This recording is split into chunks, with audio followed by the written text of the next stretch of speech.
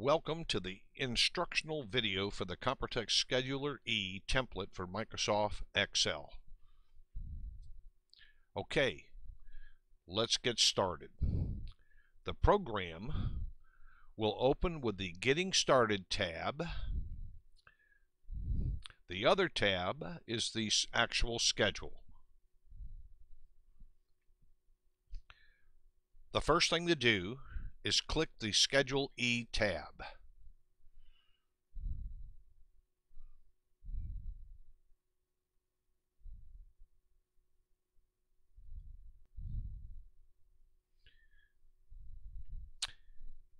The first thing we'll do is fill in the items that you'll notice in blue on the actual program. One is the builder's name, like Bob's Homes,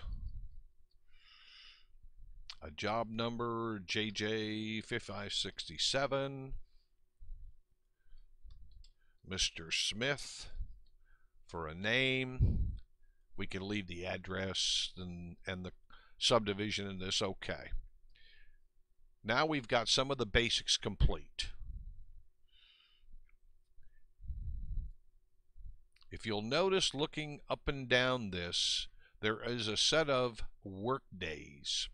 Work days are so set up that you will assign how many work days it takes to get the building permit or locate the pins, or how long it is to do the plumbing or whatever. If you see zeros in there, those zeros will always remain zeros. Only change the work days that actually have a number of 1 or larger. So let's start with a brand new budget or schedule, I guess you would call it, that fits this particular home. The first thing we'll do is pick a date that we're going to start the house. Let's say February 4, 2/4, and we put that in there. Now, if you'll notice, we have a date up here, and you're only going to change this one time. Go to the bottom. After you've assigned all your work days, go to the bottom, and the house should be done on July 9th. So we're going to put that date now back up in the here, 7/9. You'll notice days over or under is 0. You'll never change this date again for this particular job number. So at this point, you would actually save this program with a name that you could recognize, either the client's name or the lot number or whatever you want to, so you can find it again and work on it and update it every week. Now let's assume that we've got all the work days assigned and we now have a start date. And let's say, for whatever reason, we actually come in and we didn't get the pins located on 2/6, it was 2/11. When I put that in there, the house now will completely reschedule, and that's going to put it 2 days over. If you'll notice, this will always keep recalculating. Everything from here on down just recalculated based on these dates as you put them in. It's very simple, very functional, and you're going to be able to track your houses so much better.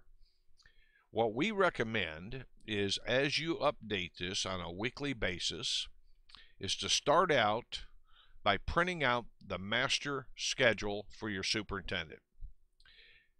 Have him return that schedule, and he can scribble in the dates for the actual dates for items that he got done.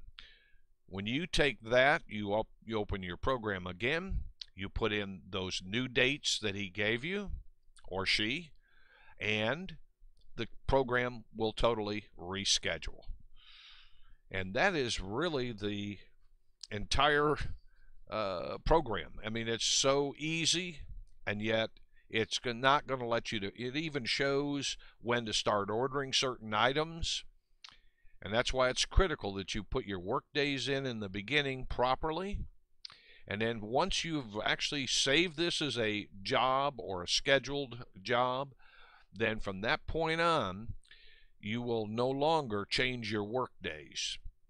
You'll always just be putting actual dates in once a week, and you'll know exactly where you are with the house, when it will be done, and so on.